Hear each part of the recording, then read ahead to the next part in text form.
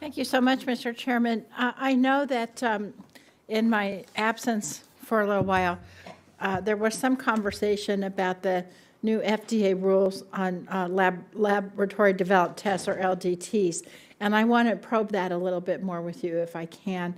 And everybody here knows that the character of LDTs has really changed since FDA first instituted the enforcement discretion for LDTs nearly 50 years ago.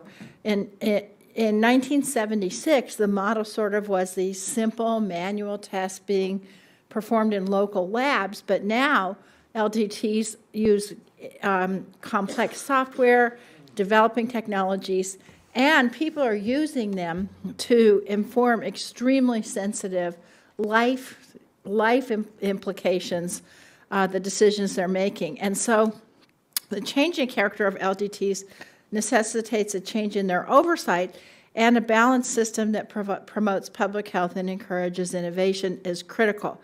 Now, so I know after the FDA issued its recent rule, there was a lot of concern, and many of my colleagues on this committee disagreed with the approach of regulating LDTs through the medical device regulations.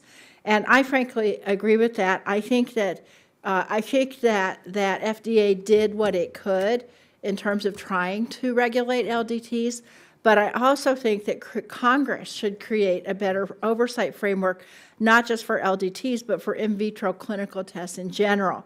And so the FDA rule has been finalized, and so I think that everybody who is thinking about this now has to realize it's not like the option is, do we regulate LDTs or don't we regulate LDTs? Because we're regulating LDTs now. The question is, how do we want to accomplish that regulation? Do we want to do it through the medical device regulation, or do we want to create a modernized, tailored approach to in vitro clinical tests? So, Dr. Shuren, I just want to ask you, now, FDA published the rule in the Federal Register on May 6th, just a couple weeks ago. Is that right? Yes. Yeah. So some people have said we could have a Congressional Review Act resolution here that would solve this problem. But since it's been published like this, there's not going to be a CRA this Congress, and it would be irresponsible to do one without a legislative alternative. Based on the majority leader's calendar, the CRA look-back window for next Congress will only extend to rules that are published this week.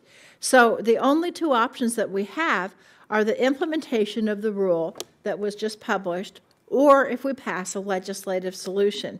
A CRA, in my opinion, is a waste of time, especially because we've discussed in this very subcommittee, the VALID Act, a vetted, balanced, and bipartisan and rational framework for regulation of in vitro clinical tests in general. And so I'm hoping that we can all work together on this.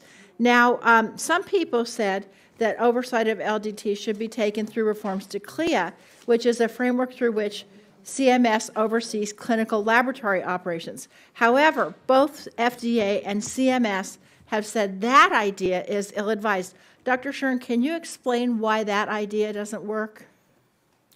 Well, CLIA doesn't pertain to key aspects on test design and validation like clinical validity, doesn't have reporting for problems or surveillance or even tracking the LDTs that are out there. And so we have been on record. I actually testified before this committee 9 years ago with the deputy administrator from CMS, and we said the same thing back there.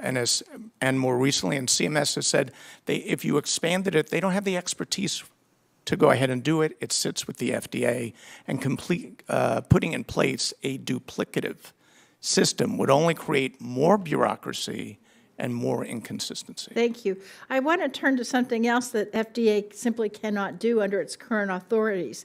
And so I'm wondering if you can briefly tell us about the concept of technology certification that we have in the VALID Act and how it would relieve the burden from both test developers and FDA reviewers.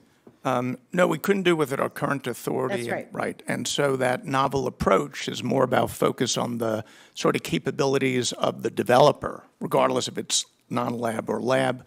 But it works when you've married it to really strong post-market authorities, because you need that with reporting and surveillance inspection. So one of the things with the VALID Act, it's not one little piece.